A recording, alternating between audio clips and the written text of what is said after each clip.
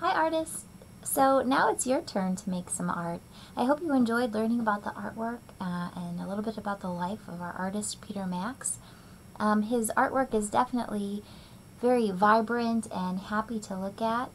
So we are going to ring in the new year with some good vibes, and we are going to use his artwork as inspiration.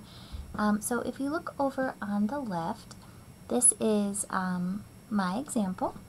And over here on the right, I used this sheet to help me get started and to give me some good ideas. So this week it's just going to be about relaxing, having fun, using bright colors, and really just feeling good. So this paper is going to be on a slide later in this video, so you can pause the video and work from this image if you'd like. Alright, so what we're going to do with this, we're going to choose one image from each line, from each column, to help us get started. Now, here's the thing. I always like to give you a lot of options. So if you would like to draw something besides a heart, you are welcome to draw something different. Maybe you could trace your hand or draw a star or anything you'd like to do. Also, no need to only choose one thing. If you'd like to do multiple from each line, you may do that as well. So let's go ahead and get started. And we're going to talk these things through together as we do them. So when I first started, I wanted to have a nice heart shape to trace so that I could have an even on both sides. So to create my heart template, I took a sheet of plain paper. I'm using scrap paper. I folded it in half, and then I drew where the fold is. The fold is on this side. I drew half of my heart. And when I cut it out with a pair of scissors and I open it up, this is what I get. So I'm going to use my heart template. You know what, and last time I put it right in the center of my paper. This time, I don't know, I'm going to put it off to the side. Maybe down low and kind of at an angle.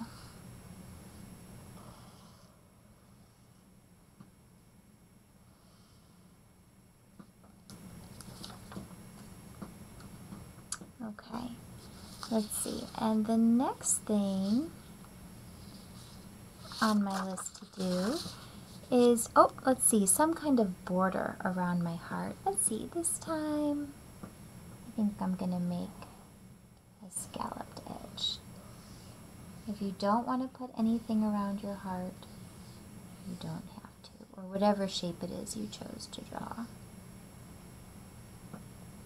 Okay, let's see, the next thing, you know what, I see there's a heart with wings right here, so I think I'm going to draw another smaller heart. I'm going to freehand it this time.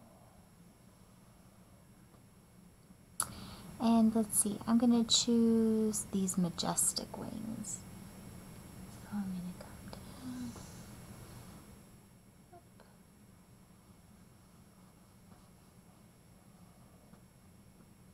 There we go.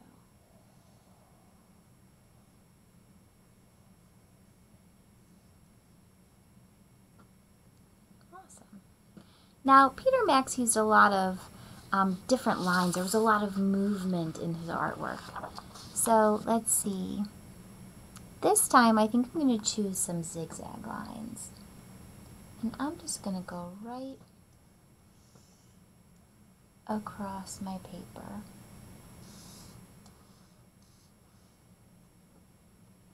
Maybe I'll make it look like that's a mountain range.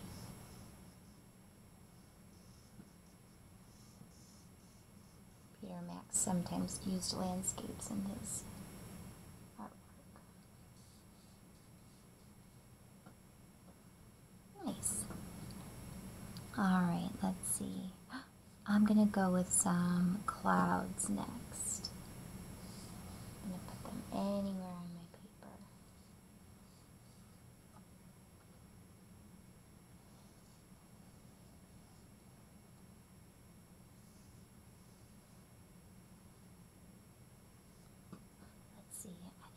draw like the sun right here. And then I'm going to have these psychedelic lines coming straight out of the sun, like the rays of my sun.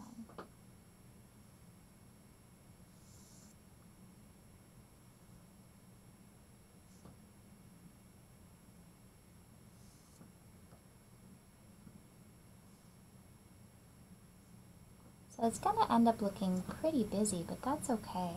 That's how we want it to look. And I want you to use as many bright colors as you can. We want it to be fun and colorful and funky, whatever makes you feel good, whatever makes you feel happy. When it comes to coloring this, as always, feel free to use whatever you have on hand. If you have colored pencils that you'd like to use, or let's see, crayons,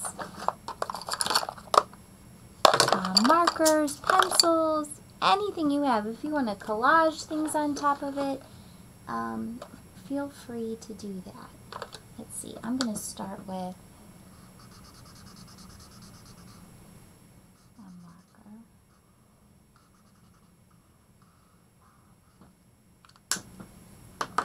And then I'm going to color in some of my rays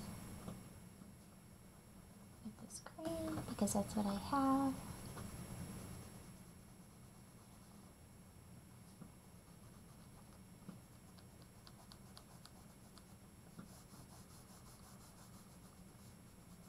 I'm going a little bit fast, but I really want you to take your time and fill in every space on the paper. So when Peter Max was a little boy, his mother was a famous fashion designer, and they traveled all around the world, and she really encouraged him to make a lot of art. He loved listening to music, and so a lot of the music that he listened to inspired the lines and the movement in his work and the vibrant colors.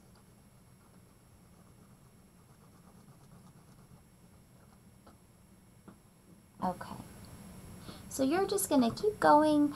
Let's see, I didn't add anything from that column. Maybe I'll add a couple flowers inside.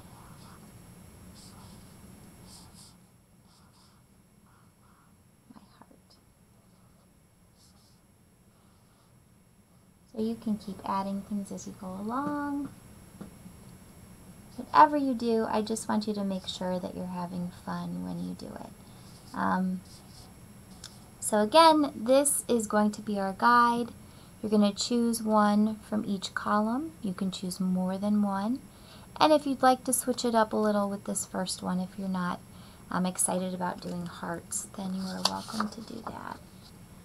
Now, I just want to show you one other thing. If you want to draw other shapes on a separate sheet of paper and cut them out, you could also add things that you've drawn as a collage like that. Now, because I'm so excited that we are in a new year and it's 2021, I wanted to incorporate some words of things that I hope I see in the new year. So you don't have to, but if you want to put a word in there of something you would like to see more of this year, you are welcome to do that. I would like to see more smiles.